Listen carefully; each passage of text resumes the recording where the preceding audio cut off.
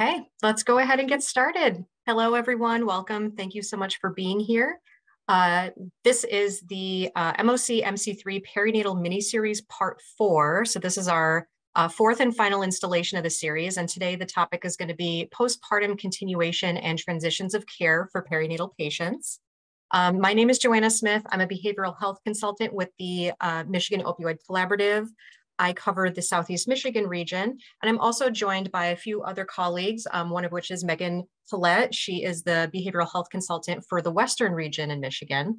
As I mentioned, this is our fourth and final series, and we're going to have a presentation from Drs. Rena Menke and Nancy Wren-Bugai. Before we get started, I did just want to mention a couple things. If you could please sign into the chat with your full name, your email address, and the organization that you're with. That'll help us follow up with you in an email afterwards with the slides and any additional materials that we cover today. Please make sure that you're muted throughout the presentation. We will have time at the end to answer any questions. So if you have a question, please feel free to submit that through the chat, and we'll take care of that during the Q&A session at the end. Well, I also wanted to let you know again that we will be sending an email out to everybody afterwards with the slides and additional materials.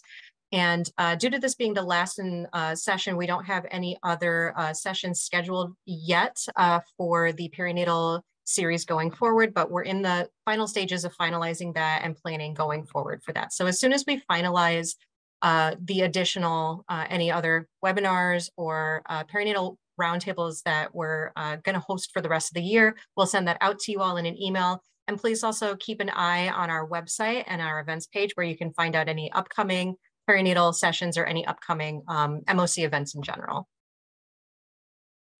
I did just want to give a shout out to everybody on the MOC, MC3, and Great Moms team that were part of putting this series together. So thank you everybody that's listed here. And before we do get started, did just want to give a brief overview of what the Michigan Opioid Collaborative offers. So I'm going to hand it over to Megan to take care of that. Thanks, Joanna. Thanks, everybody, so much for joining us today. We're excited to be wrapping up this series, and we hope that if you have any other follow-up questions, please don't hesitate to reach out to any of us here at MOC or MC3. Just briefly, the Michigan Opioid Collaborative is an interdisciplinary team supporting providers and communities to increase access to office-based addiction treatment, expand care, and improve quality of care with patients with opioid and other substance use disorders throughout the state of Michigan. MOC is a grant-funded program through Blue Cross Blue Shield and the Michigan Department of Health and Human Services. We offer free same-day consultation services to help provide evidence-based quality addiction treatment. Our team of specialists are available to help with patient case questions related to treatment and management of substance use disorders. MOC offers quarterly introduction to buprenorphine trainings, as well as webinars on a variety of educational topics such as addiction, stigma, substance use topics, and like today, our perinatal series. We also have a hepatologist on our team who offers Hep C treatment consultation within 48 hours. She facilitates a bi-weekly case consultation webinar to review cases with providers and has developed a 3-part webinar series on HCV treatment. We have created many toolkits for our providers around the state to have some more resources when treating patients with multiple STDs, and those can all be found on our website. The Michigan Opioid Collaborative also has behavioral health consultants around the state that are happy to facilitate trainings, answer questions, troubleshoot with technical assistance, and be an extra support for you and your organization and your community at large. Please feel free to take a look at our website, click on our events tab, and some contact information is there as well. And we hope to see you all at a future event. Joanna, I'll give it back to you. Thanks so much, Megan. We're also going to post the link to our website in the chat in just a few moments, so feel free to check us out at that link. And before we do get started, did just want to go over a brief poll with you all. So the Michigan Opioid Collaborative has a new HIV initiative that's working on a new project around providing support around HIV and PrEP.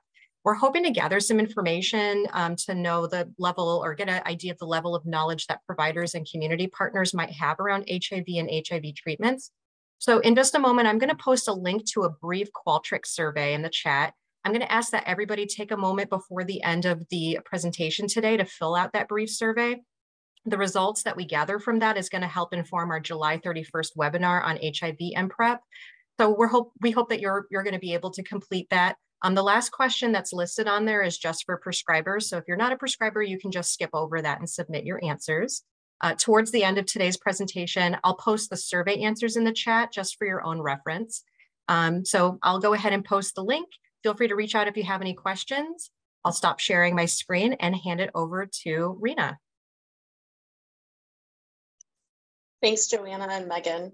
So my name is Rena Menke, and I am a clinical assistant professor in the Department of Psychiatry. And Nancy and I are going to be going through and sharing a bit with you today about the postpartum period and supporting women.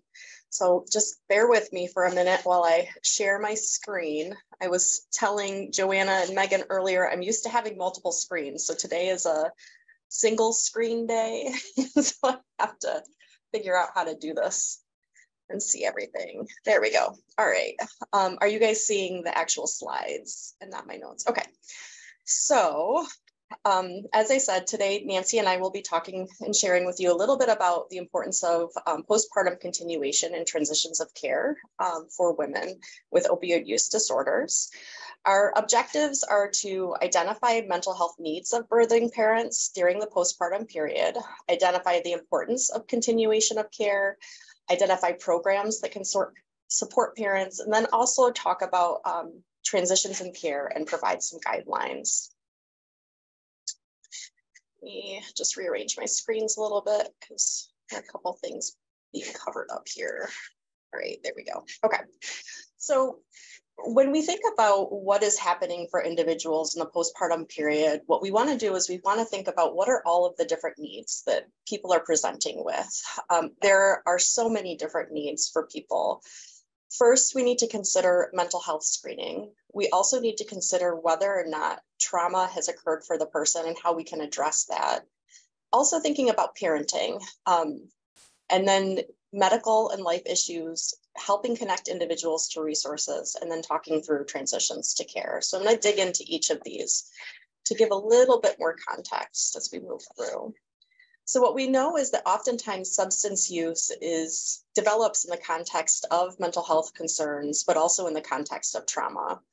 If we look at the statistics related to this, what we often see is that 80% of women with a substance use history have a lifetime history of trauma. That is pretty significant.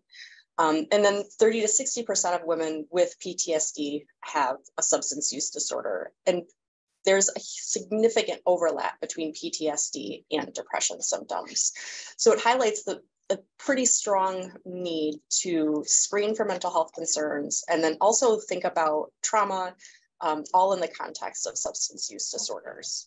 If we want to take a developmental perspective, it's even more important to be able to address. Oh, sorry, I hear somebody. Okay, there we go. I think we're good.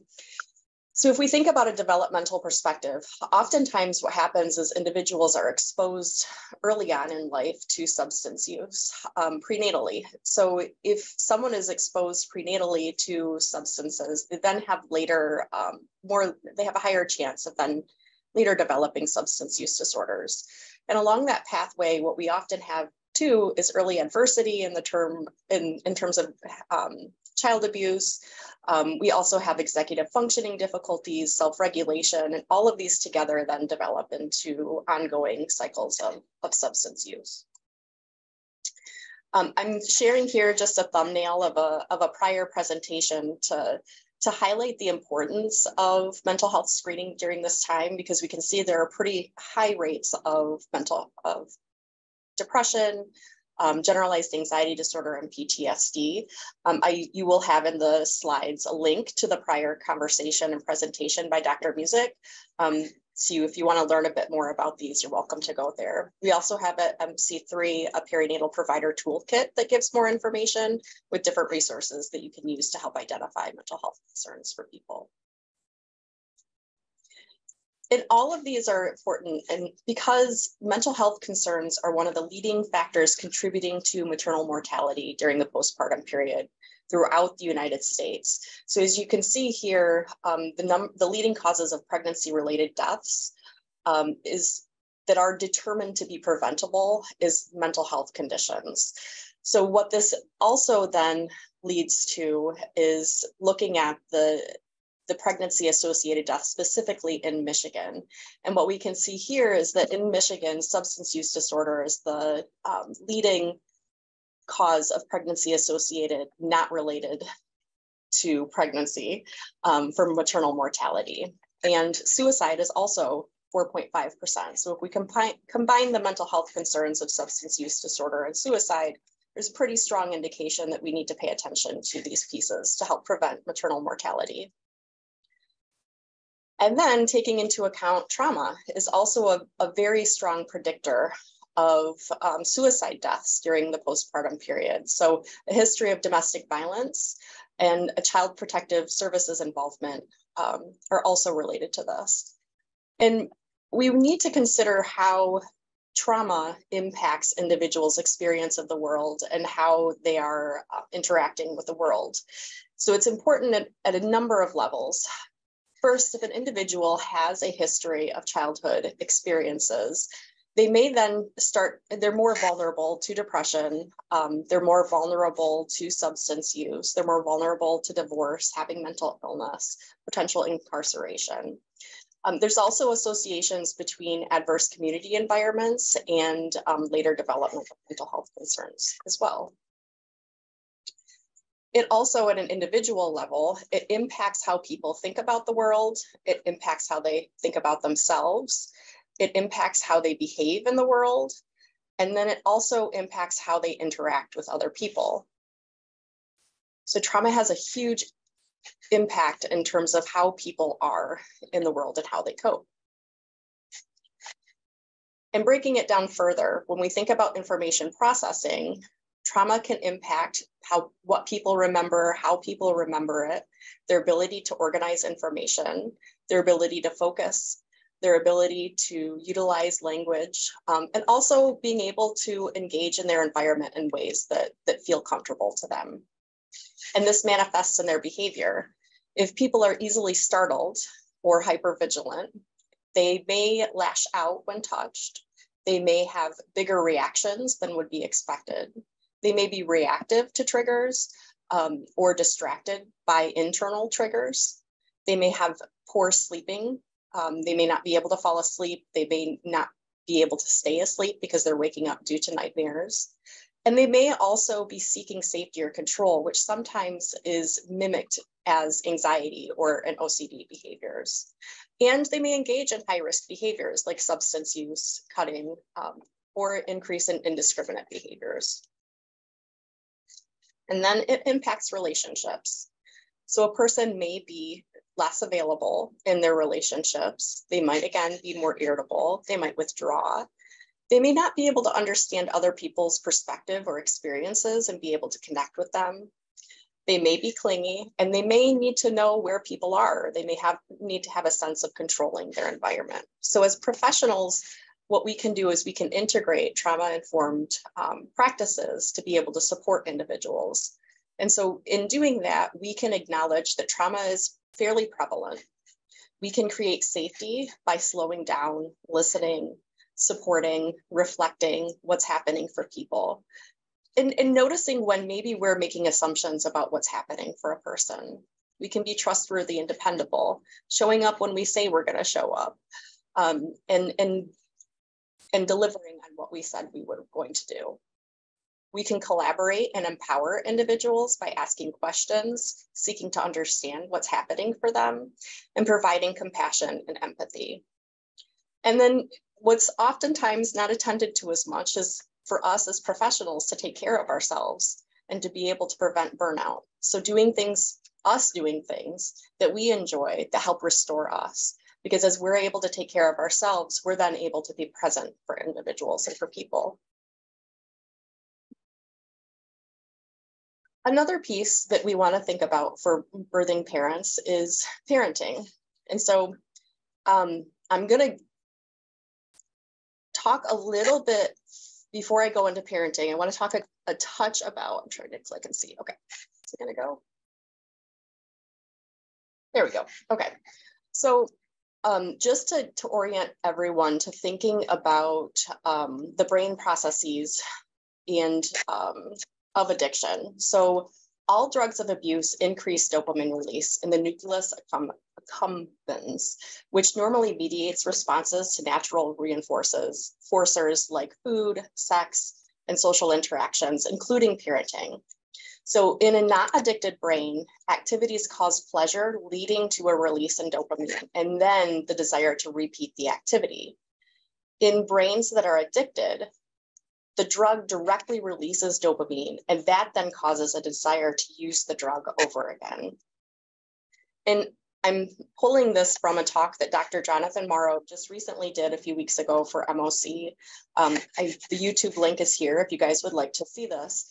But I think as I was watching that and listening and processing for this presentation, I was able to connect it and thinking through parenting within itself is oftentimes an inherently pleasurable experience.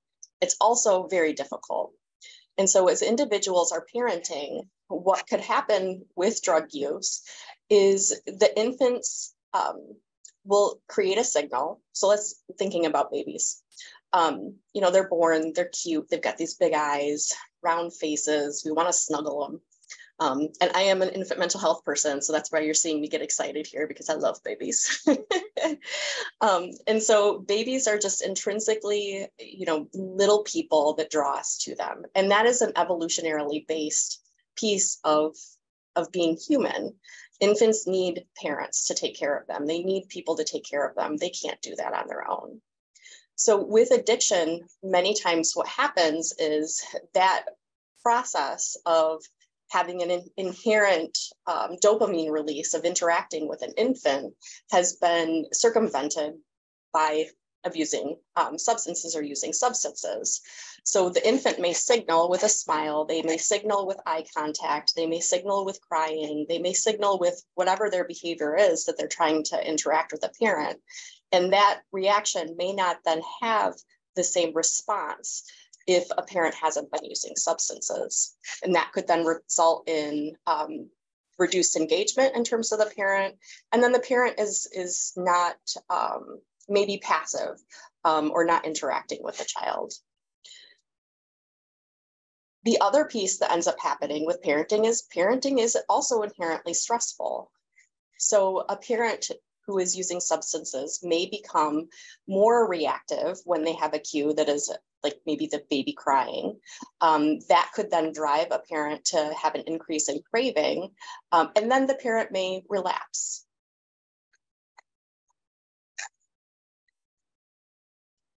So when we look at the research among individuals with a history of addiction, what we do see is that parents who use substances have less positive parenting behaviors, so less warmth. They have less parenting sensitivity, less involvement. And then they also have more negative parenting behaviors. So there may be more harshness, more humiliation of the child. And this is the piece that I think is really important, is thinking about parents' beliefs about themselves. And we know with years of cognitive behavioral therapy that many times we can target people's beliefs and thoughts and help them to modify those thoughts to empower them to be able to care for their children and to be present for their children. And then another piece that happens for parents is that they have difficulties balancing their own needs and balancing their children's needs. And we do see that kids with parents who have a history of opioid abuse have fewer academic and cognitive skills. They may have more difficulties interacting socially, and they're at higher risk for psychopathology. So again, going back to that developmental perspective I highlighted at the beginning, we see that coming through. So what this means is that individuals need trusting relationships. They need people they can go to, they can talk to about what's happening for them. We need to be able to promote maternal-infant bonding. So having parents connect with their infants in a way that feels good for them and helping them to identify their infants' behaviors and pay attention to their infants' behaviors and interpret their infants' behaviors. Another piece is initiating breastfeeding if it's desired and supporting breastfeeding if it's desired. And this is all in the context of attending to preventing relapse during the postpartum period. I'm gonna let Nancy talk a bit about this slide. Before I start on this one, what Rena said is so important, because I don't know how many of you out there have adopted the Eat, Sleep, Console as a way of keeping babies and moms together of opiate use disorder moms after they deliver. And ours is Eat, Sleep, Console. We at Corewell Health, we keep the patient and the baby together for 5 days. They stay in the room 2 days after vaginal birth or 3 days after a C-section. And at that time, if the baby is not having any withdrawal issues, the mother is discharged from the room, and then the baby is admitted to the room. And so because of the need for bonding and the help that gives a mother with an OUD, it just really has proven to be a great way of handling the postpartum period after the birth of the baby. So, so as far as medical issues and life issues, we talked about that a little bit, but on a normal patient that has no trauma and, does not have an SUD, the medical issues might jump in there. And so we have to consider those as far as supporting moms. If a mother is hemorrhaged after birth, she's going to have a hemoglobin that's very low. She's going to be very tired and having a hard time, taking care of her child.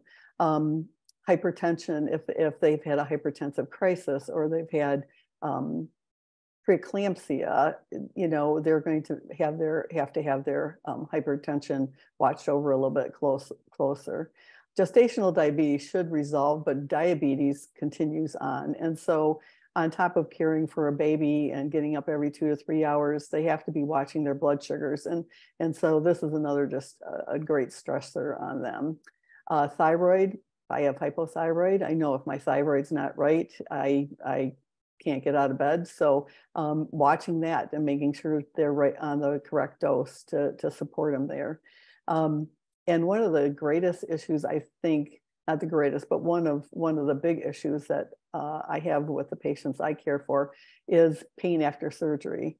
If someone's in recovery, they're hypersensitive to taking opiates after a C-section or traumatic birth.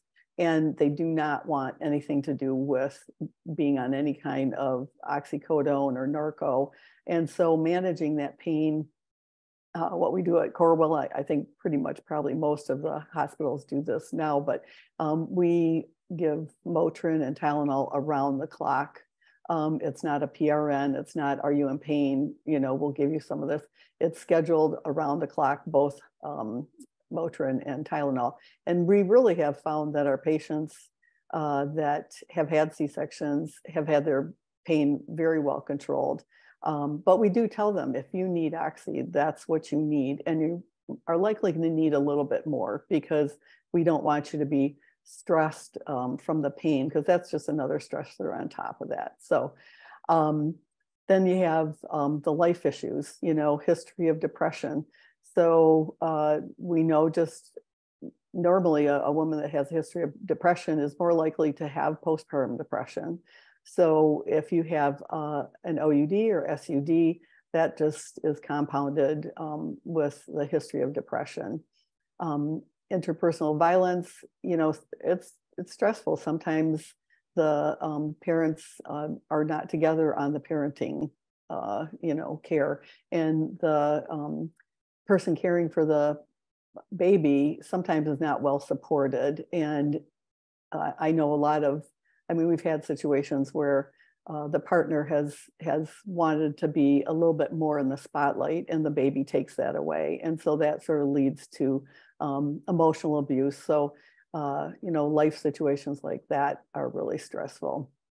Just a stressful life, like Rena said, a lot of times, at least my patients, some of them have great jobs and they're there, but some of them don't have jobs. And so they're living with their parents, or they don't know where they're living, or they don't have a place to live and they're pregnant and they're waiting to have this baby.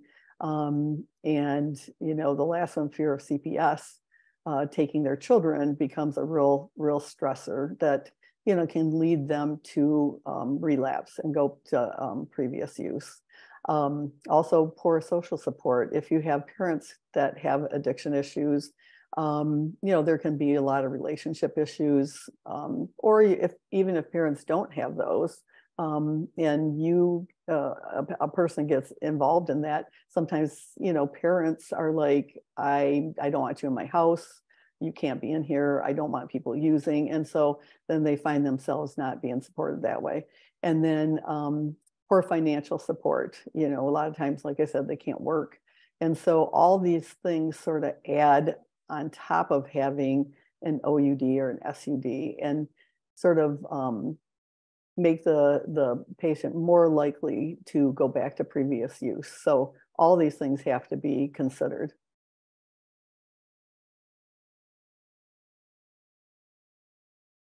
Thanks, Nancy. Well, what I want to do is I want to bring us some hope, because there are lots of different programs that help support moms and help support their babies and help them during this period of time. So I want to share with you a couple of programs that I'm involved in at the University of Michigan. I'm not going to go into as much as MOC because Joanna and Megan shared a bit about that, but MOC is available to support you guys and to support you in terms of any questions you have and concerns you have. I am going to go into a little bit more detail about Mom Power and a recently funded Health Endowment Fund project that we're doing at the University of Michigan in Corwell East. But also our MC3 program that's available. So Mom Power is a 13-week manualized attachment-based trauma-informed parenting and mental health intervention, and it's a mouthful. And it's not only a mouthful, but it is a tall order because it is a program that provides, it's trauma-informed, and that it provides a really nice, safe place for women to come, talk about what they're struggling with, and it helps to give them an understanding, a nice understanding of attachment and how it plays out within their relationships and with their relationships with their children. The Mom Power program uses a tree, and I'll use my hands to demonstrate the tree because we talk about branching out opportunities for like helping support people to go out into the world, learn about things in the world, and the needs that are needed in relationships from that, but also building roots. So you can see the branching out and building roots for the two. And so this is a really nice way of helping parents to understand what their children might be presenting to them with, and helps to maybe modify some attributions that might be coming up for people. It also has, so that you can see in this figure, the 5 pillars of Mom Power. So I highlighted that: attachment-based parenting. It's also enhancing social support. So because it is a group setting, there are other women who are available to talk through, share their experiences, and be able to support one another. We do during like a weekly check-in, we'll talk with women about what their needs are and how we can connect them to services. So helping them to get food, helping connect them to WIC, helping connect them. We've even had services where we've helped people to connect with insurance, like maybe switching from one type of insurance to another type of insurance, whatever it is that the woman is coming and saying, I need help with this, so that it can help to mitigate and reduce their stress. Mom Power right now, most of the programs are being run virtually. And in the past, when they have been in person, there's been, and it is attended to virtually as well. However, when it's been in person, there's been a child team as well that goes along with the mom team. And in that, we're able to provide in vivo coaching to parents about interacting with their child and talking with parents about what they might see, what they may be seeing in their child's behavior, how they're interpreting that. And then we can help parents to then work on those thoughts about what they're seeing with their child and supporting their child. Also, every single week in Mom Power, we talk about self-care. And so self-care in terms of what helps to restore a mom, what helps her to feel regulated, what helps her to be able to move forward and continue to be the parent that she wants to be. There's so much more to share about Mom Power, but hopefully that's a thumbnail. If you guys are interested in more, I can give you the website for it so you can look it up. But it's an amazing program that has been able to support women with histories of trauma. And we have received funding, or Dr. Music and Dr. Swain have received funding to be able to implement Mom Power with individuals during the postpartum period to support OUD. So, and it's a brain behavior project. So women are starting the program, they're getting EEGs. Some of the prior research on Mom Power has shown that women who complete the Mom Power program have an increased amygdalar action when they see pictures of their child. So they have a stronger empathic response, essentially, when they are engaging with representations of their children. So essentially what that means is we would expect more positive caregiving, more positive interactions with their children and being able to support them. So, and the other program I mentioned is the Health Endowment Fund recently supported program. And this is in collaboration with Corewell East and the Maternal Fetal Medicine program at the University of Michigan.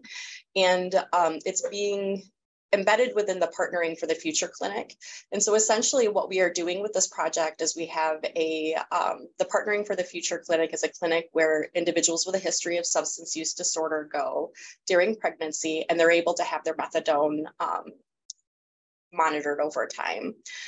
People are then getting an anesthesia consult to be able to think about what is their birth plan going to be, how are they going to manage pain during the birthing process. And they are also synchronously referred to the MC3 program for perinatal patient care. So I'll talk a little bit more about perinatal patient care in a second, but across these three programs, so the Partnering for the Future clinic, across anesthesiology and MC3, women have multiple touch points where they're being supported and encouraged to be able to get their needs met and to help them to be able to move through this stressful period of time. So MC3 is a psychiatry support for Michigan providers. And our vision in MC3 is to promote perinatal mental health by supporting providers and providing same-day access to mental health screening and treatment for perinatal patients in Michigan. So as part of MC3, what we have available are two different types of services. There are provider consultations and there is patient care. So the provider consultation is a same-day phone call to a hotline that professionals are able to call and see whether or not they have help with a differential diagnosis, recommendations for medications, get resources for parents, and then also learn a little bit more about what therapy options might be available in communities. And then also we have, we're currently working on a patient-facing toolkit so that parent or providers are able to provide a patient with, like, these are different strategies you might be able to work through. So we're finalizing that packet right now, our toolkit. The consultation request can be initiated by anyone in the practice, and it can be submitted by phone or online. The psychiatrist will give a call back to a provider with recommendations, particularly if it's about a medication question. And then the MC3 behavioral health consult is kind of the liaison in all of this, and they can provide consultation to local resources. So the other thing that I want to emphasize is that the individuals who are MC3 behavioral health consultants are situated across the state of Michigan. So they are connected with local resources in many different ways. And they oftentimes know what is happening in the communities and they know the resources that are there. And then we communicate back with a written summary to the provider. So perinatal patient care is a service that we have been implementing since 2021. And I want to shout out to Lisa Anderson because I saw her jump on, and she is one of our behavioral health consultants. And perinatal patient care is currently only available within Wayne, Oakland, Macomb, Genesee, Ingham, and Washtenaw counties. This is a pilot program that has been generously funded by the governor's budget, but also by the Michigan Department of Health and Human Services for us to provide screening and short-term therapy to women. We are using the remote collaborative care model, which is an integrated behavioral health program. So we collaborate with OBs to be able to provide case management, care coordination, therapy, and then we are able to interact with patients using phone calls, text, emails, video chat, whatever they really prefer to be able to interact. So if you are in one of those regions, Southeast Michigan or Ingham County or Genesee County, what the referral process is that a provider informs patients of the MC3 perinatal patient care services. The patient scans a QR code or goes to the website and completes an e-screening. And then we get the referral and we reach out to the individual to create a custom care plan. So we typically do an interview with the person, and then we meet with our, I'm getting ahead of myself. We reach out to the person within 24 hours of getting the referral to help support them. And I'll tell you about more process next with our figure. So this is the collaborative care model. And so essentially what this is describing is that we have a primary care provider who is the OB who provides the information to the patient. The patient then connects with our programming, and our behavioral health care manager reaches out to the patient. The behavioral health care manager does an interview with the patient to learn about what's going on. And then after that interview, they meet with a psychiatric consultant. So we have two psychiatric consultants right now, Dr. Ashraf and Dr. Shaw. The psychiatric consultant is able to share any medication recommendations, any treatment recommendations that they have, and our behavioral health care managers then loop back to the primary care provider to say, this is what we're thinking about, and how we can collaborate to support this individual. So I actually talked about patient care first. So you can see like this connection between the BHC, the patient, and the primary care provider to support the patient. The provider consultation is the primary care provider calls our provider consultation hotline, and then they're connected through a BHC to the psychiatric consult. So it's the psychiatric consult directly going to the primary care provider. There we go. So there's a couple of options based on what works in different clinics and based on their workflow that you guys have access to, and based on location. So in terms of impact, what we're finding is that people are really happy with the services that they're getting from the perinatal patient care. So you can see that one person said the time that the BHC spends talking to me and really getting to know me and the things I'm needing help with has been priceless. She's helped me get a therapist for long term. She's got my doctor to understand my medical needs with medication and hooked me up getting into physical therapy. I'd recommend it to anyone in need. And then another person said, for the first time, I've found someone who has a way of understanding me and helping me understand and see things in a whole new way. I'm able to take a step back, dissect how and why I'm feeling the way that I am. And the BHC has been a lifesaver and is truly incredible at what she does. And what's even more remarkable is we've been looking at depression and anxiety over time, and what we're seeing is a 50% reduction in clinical levels of depression and anxiety for individuals coming into the services. So we know that these services are making a huge impact for individuals. So I'm gonna just stop here for a second. If you guys are signed up for MC3, fantastic. If you're not, scan this QR code. You'll also get it in the slides, but we would love to be able to support you in your practices. And then here is our team. Dr. Music is our perinatal director. Dr. Shaw is one of our consulting psychiatrists. We have lots of amazing people on our team. All right, I'm going to turn it over to Nancy. And Nancy, just let me know when you want me to move forward. Okay. Well, I will say that MC3 for me as an OB provider, it's amazing because a lot of times you have these patients and you're OB, you don't know, you're not a psychiatrist, and you know a little bit about mental health and you know what meds maybe to start a patient on, but if it's a little bit more complicated, if you have like bipolar or personality disorder or something like that, as an OB, you're just sort of stuck and you don't know what to do. So this is a great service as far as I'm concerned. And what I want to talk about is the need to continue MOUD for patients that are currently have an issue with an OUD and are being given Suboxone or methadone or those type of things. A lot of moms, when they come to us and find out they're pregnant, the first thing they say is, how do I get off of this stuff? And if you've listened to any of the perinatal presentations, you know that we don't recommend anyone stop treatment in the middle of their pregnancy because it can cause issues, you know, with like maybe pregnancy loss, preterm labor, and that type of thing. So we really suggest that they continue that. And that sort of goes into the postpartum period too. So next slide. No, next slide. So once again, we talked about this a little bit, you know, about the stressors. And if you are going to try to start weaning off of your medication for your OUD, all this is going to even be worse, and you're more likely to relapse if you don't have the support of the medication.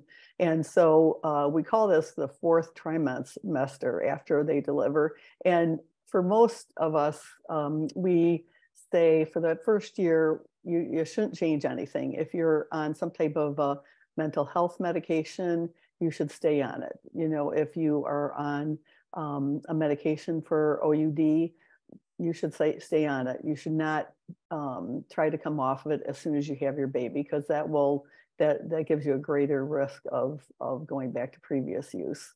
And some of the stressors after you have the baby is, you know, a lot of our moms, their babies have to go to the NICU, and that becomes a difficult situation because the babies are in the NICU and maybe they can't get to the hospital. They don't have transportation. They have other children. They, you know, that can't take, and no one to take care of them.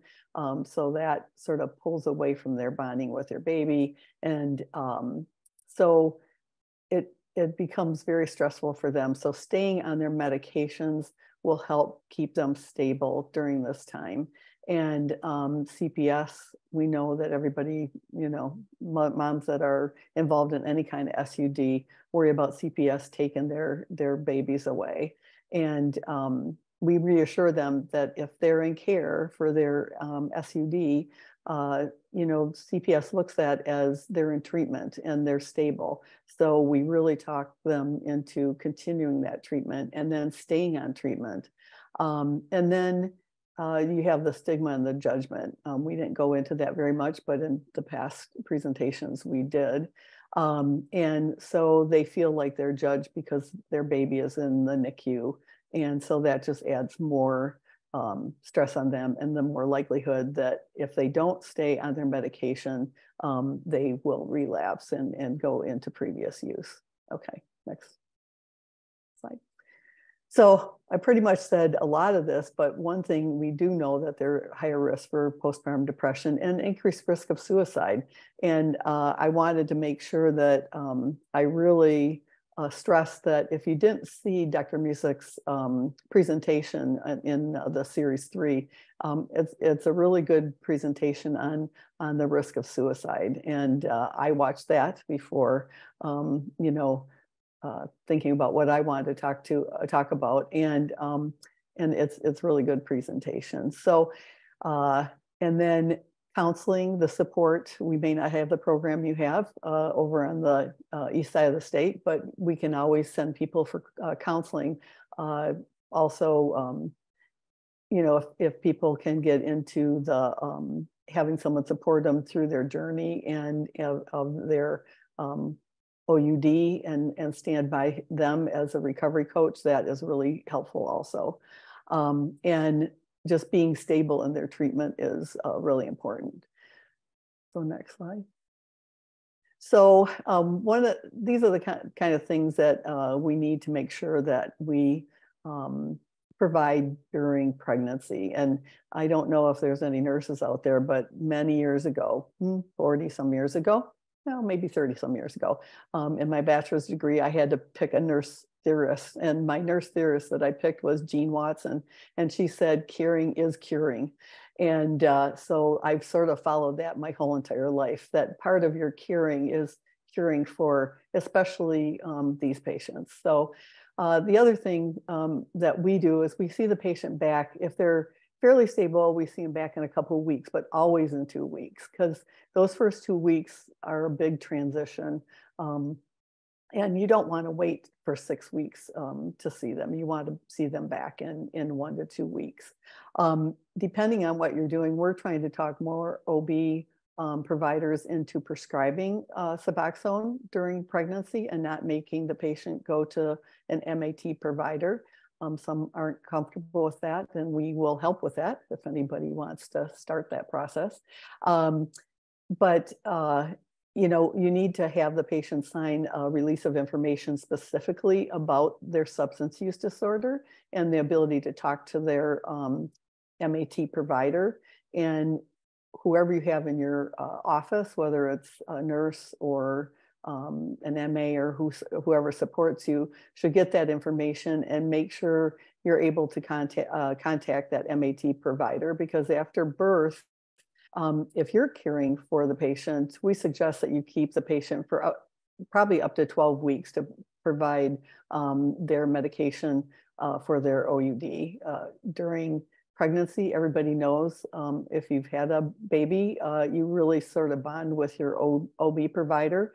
And so this is a way of just helping keep that relationship going and making sure the patient's stable in those first 3 months.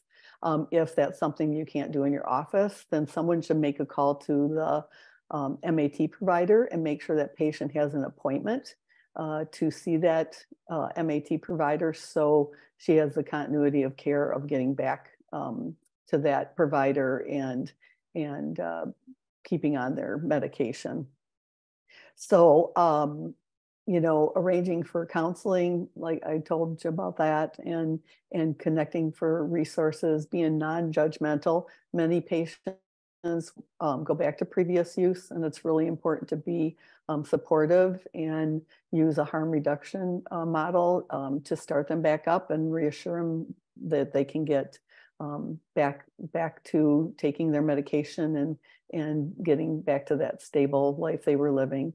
And then you know, the counselors, we need to have social workers in every single office. Unfortunately, that's not the priority, but if I was up there in higher office, I'd make sure that that was true. And then I said, you know, make sure the MAT provider is connected with the patient. And she doesn't just, I think in the past, what had happened is OBs were taking care of the OB part of it. MAT providers were taking care of the MAT part of it. The patient would deliver, they would see the patient back in 6 weeks. And during that 6 week, these stressors that we talked about before would unfortunately put them at risk for returning to use. So make sure you're connecting with them and sort of watching over them a little bit closer than your other patients. Okay, next slide. I'm just going to repeat it 100 times. If they're taken off this medication, they're more at risk for suicide. They're more at risk for relapse, and they just should never be taken off. A lot of you know, providers think that that might be an option, but that really should not be an option. And if for some reason the patient really, really is committed and stable and wants to do that, they should be with a knowledgeable MAT provider that knows how to wean them off very, very slowly. So for a whole year, just I tell them to just set tight, take their medications. If they're on any mental health medications, stay on those mental health medications, get all the help they can, get stable. And then at that point, we can work at maybe starting to take some of that away if they feel like they're stable enough. So that was just my message to everyone. So nobody starts talking about stopping any of their medications after they deliver. So that's me. Awesome. Thank you, Nancy. And so you will have our contact information in the slides that you get. Dr. Poland and Dr. Music, along with Nancy and myself, strongly influenced the development of this talk today. So if you also are interested or wanting to reach out to them, their information is going to be on here. I'm going to stop sharing. And so I know that there are a few questions out there. And so I'm going to ask Joanna, thank you for managing the chat for us while we were doing this. I'm going to turn it over to you to ask, and then we can answer them. Sure thing. So some of the questions that came in, at least one of them was, how did you get your hospital to agree to doing the 5-day rooming together? Well, the NICU nurses went to sort of a presentation on it, and they were all behind it. We know that bonding with the baby is so important, and they just backed us up. They backed us up that that's something that we needed to do. It kept the babies, most of our babies that are on Suboxone do not have to go up to the NICU. They don't go through withdrawal, but it's sort of, I don't want to say mandated, but sort of mandated that they stay at least 5 days, because, the first couple of days after birth, you might not see withdraw from the baby. So you want at least 5 days to observe the baby. And to have our NICU is insanely crazy, and for something like this, the best place for this baby to be is in the mother's arms. And so you just have to really talk to the powers that be and work to make that happen. They were they were open to it. So Nancy, do you want to, I'm so sorry, I don't feel very well at Poland, but Nancy, do you want to talk a little bit about the committee? Because I think that was a really great centralizing point to get buy-in and have a united front in terms of the proposal to the different stakeholders, whether it was professions stakeholders, the physicians, the social workers, the nurses, or the departmental stakeholders, the OB, pediatrics, neonatology. We had representation from all of those groups. Yeah, well, and when we started out 7 years ago, we started the Great Moms program, and we were all involved in the outpatient care. And then all of a sudden we went, oh yeah, that's right, they go inpatient. Maybe we should start working on that. So we got a committee together from inpatient, and it was NICU, MFM, our committee, CNS that's from the hospital, and we'd meet once a month on a Tuesday, and we'd hammer out some of these issues. And so by doing that, we did have some of the stakeholders in those meetings, and so it made it a lot easier. And once NICU said, hey, this is working and this is what we need to do, since we had that committee going, we had a lot of people that supported us with that. Great, thank you so much. A really big turning point too was when, we were able to parade around the fact that the NICU said they wished everybody with substance use went through our program. It really pushed, I think, the OB providers, the community-based providers. We had folks that weren't within our system on the committee. So we had folks from some of the CMH associated support services, like family engagement teams and methadone clinic. And once they all started hearing about it, it was like they were knocking down our door to get people in. And it really wasn't us saying, hey, we're providing this service. It was the NICU doc saying, hey, this service is valuable. That I think changed some of the conversation there. Great, thank you both. The next question that came in was, what do you suggest for non-opioid pain relief during labor? Oh, I don't think I can really speak to that. I'm telling you, most of our patients get an epidural. You know, we sort of suggest that they get one because their pain is gonna be at a higher level than someone who's not on a treatment for OUD. And pretty much, I mean, just in general, patients that go into Corewell Health, I think there's like 95% of them that, you know, they get their epidurals. But I know there's ways. Maybe Kira, I mean, I think they can use some medications to help. They can't use the buprenorphine or the Stadol, not the buprenorphine, you know, the Stadol type medications, Nubain, because it'll throw the patient into withdrawal. But I think they can, some people use, I think, a little fentanyl. I don't know.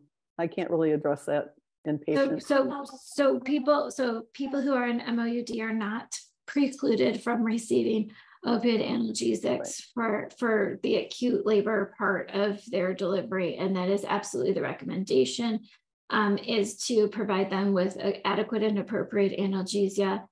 So we want to do all the same opioid sparing opportunities that we provide to all of our patients should be available as well to patients with a history of a substance use disorder who are on MOUD. As Nancy mentioned, people's pain threshold, their brains are sensitized a bit to pain, so their pain threshold is lower. And what that means is if I took somebody on MOUD and I took somebody not on MOUD and I put their hands in a bucket of ice water, this is the study that they did, right? And asked them to keep their hand in the bucket as long as they could. They are likely to pull their hand out of that bucket faster if they're on MOUD than not. So their perception of pain is actually literally that the pain is worse than somebody who's not on MOUD. So not providing appropriate, adequate analgesia is absolutely inappropriate for people that are receiving MOUD. In the Great Moms Toolkit, which is on MOC's website, there is a protocol available. Please feel free to steal, utilize, implement in your own hospital system. There's not a lot of data on, you know, exactly what to do. The limited data is that if somebody is on less than 12 milligrams of buprenorphine, you can increase the dose and frequency of the buprenorphine to provide some appropriate analgesia in the postpartum period. Otherwise, you can generally expect people to need 1.5 to 2 times the doses that you would expect in somebody who is opioid naive. Again, it's because they have that sensitization. The most important thing is to remember that we do not stop the buprenorphine in order to provide that. We want to continue the buprenorphine. But again, there's more information in the toolkit. And if people want to discuss that further with the team, you know, the BHCs can help us arrange for a more in-depth conversation. Thank you so much. Rena, we did have a couple questions directed your way. Does the provider, regarding MC3, does the provider caller have to be an MD or an NP, or could a therapist call and receive support? So therapists can call and they'll get access to the resources. Typically, I believe they can call and talk with psychiatrists, but typically it is preferable that a medical professional is calling to talk with a psychiatrist to get a recommendation for medications. And so, yes, your therapists are definitely welcome to call, ask, and get support. Great, thank you. And then additionally with MC3, what credentials do the BHCs on your team have? Yeah, so our perinatal patient care professionals are all licensed state of Michigan mental health providers. We have LMSWs. I'm one of the BHCs. I have a license in psychology. And then we have one LLP, which is a limited licensed psychologist. So all of us are licensed mental health professionals. Thank you. And then sorry, go ahead. I see Lisa, send me a message because I'll send you some information you can, and others too, if you're interested about information you can give to people to enroll. That would be fantastic. Yeah, so I can direct some resources to you and to others if you're interested of how to refer to the program and use the program. Wonderful. Thank you. You're welcome. Great. I know we are coming up on time. We did have a couple additional questions, but I did just want to let everybody know if you have to hop off, no big deal. Thank you so much for joining us today. Like I said before, we will be following up with you in an email to send slides, material, and anything additional that we've covered during today's topic. So if you need to hop off, no big deal. But if you want to stick around, we do have just a couple more questions in our chat here. So Rena, one more question about MC3. Does MC3 work with residential care? We have not interacted with residential care as much. If you're curious about interacting or collaborating in some way, reach out. Let's see what we might be able to do and how we might be able to think about it. Great, thank you.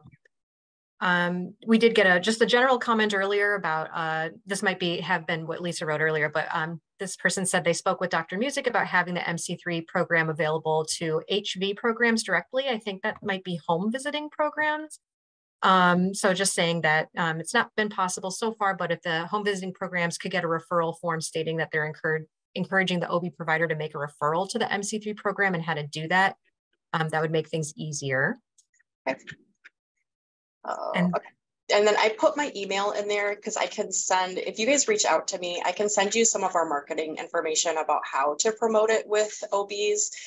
This has been a conversation we've had with particularly with Region 6, and knowing that, you know, there's limited resources in the area and wanting to connect people to mental health resources. So happy to talk with you individually about that. Generally, what we do is we just share our marketing material with the home visitors, who then can share it with patients, and then the patient can take it to the provider and talk through it with the provider about, you know, what can be helpful for them in terms of their mental health services. Great, thank you. And then lastly, we did get just an add-on to the question before about non-opioid options during labor and delivery. This person asked, what if the client doesn't want opioids because they are afraid of relapse? Do either of you have any recommendations around that? Well, you know, for us, we usually, you have to address that with them, and you can assure them that this is monitored, and we give the lowest dose possible to keep them comfortable. If they say there's just no way that I'm going to take anything like that, like I said, the epidural is a great way to go. I'm a midwife. I didn't like epidurals when they came in the 80s. I cried every night. But you know, for someone that does not want any medications whatsoever, the epidural is a great way to go to keep them comfortable. So, I mean, they can try everything else. Supposedly they're not supposed to do the nitrous oxide, but you know, the breathing, you know, that they can do to calm down. But I know a lot of our patients use that. So that's a way to sort of help them, you know, just use that nitrous to get through the bad times. Great, thank you. Well, that is everything that we received in the chat. I know it's a little bit over time, but just wanted to thank you both so much for being able to present on this really important and fantastic topic today. And thank you everybody for joining us. As I mentioned, we'll reach out to you with a follow-up email. If you have any questions, please don't hesitate to reach out to us and let us know. And we hope to see you at some upcoming MOC MC3 events in the future. Thank you so much, everyone. Okay, bye.